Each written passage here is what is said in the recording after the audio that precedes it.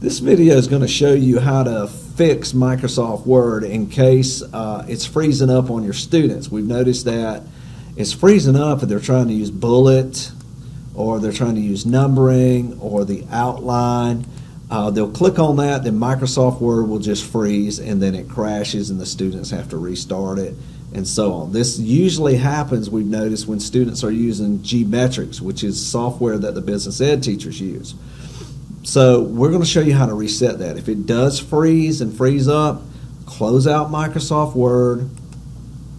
If the student was using G-Metrics, make sure that's closed out as well. Then what you do is you want to go to My Computer. So you might see a My Computer icon on the desktop. If you don't, just click on the globe, go to Computer, and then you'll see C Drive. That's what we want to go to. So Computer, C Drive. Once you open that up, you will see a folder called Users. So let's open up Users. Once you open the Users folder, you are going to see a folder with that student's name on it. Now, this is where it gets tricky. You may be able to do this while the student is logged in, if they have permission. It seems to vary from school to school. You may try to do this while the student's logged in and you don't have permission, or the student doesn't have permission to do this, to even go to the C drive.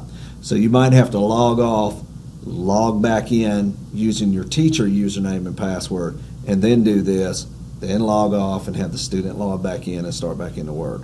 You know, it's kind of a tricky thing. So again, we click on My Computer, Users, and then you'll see the student name. So what I'm going to do here is I'm just going to double click on my name and open that folder. You would double click on the student name. Please excuse this color scheme thing that keeps popping up. Once I do that, I'm looking for a folder called App Data, and you can see I don't see it here. So what I need to do is go to Organize,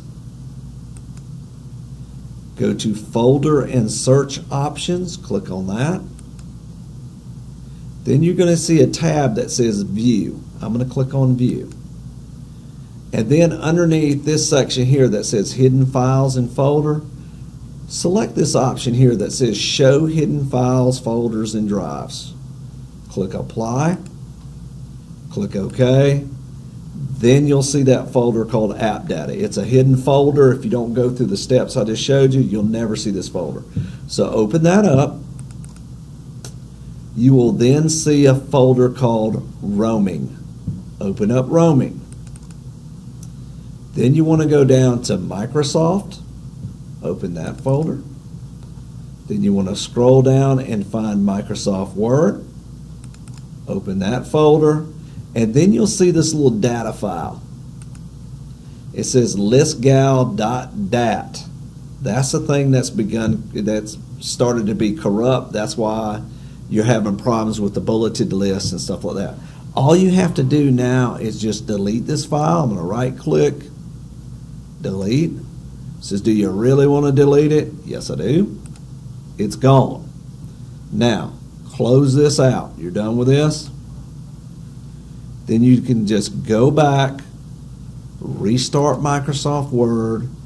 It's going to install that file you just deleted. It's going to add it back in, but it'll be the one that's not corrupted. Now the students can use Bullet and Number and Outline, and they won't run into any problems. Even if they're using G-Metrics, it should work fine. They shouldn't have any issues with that.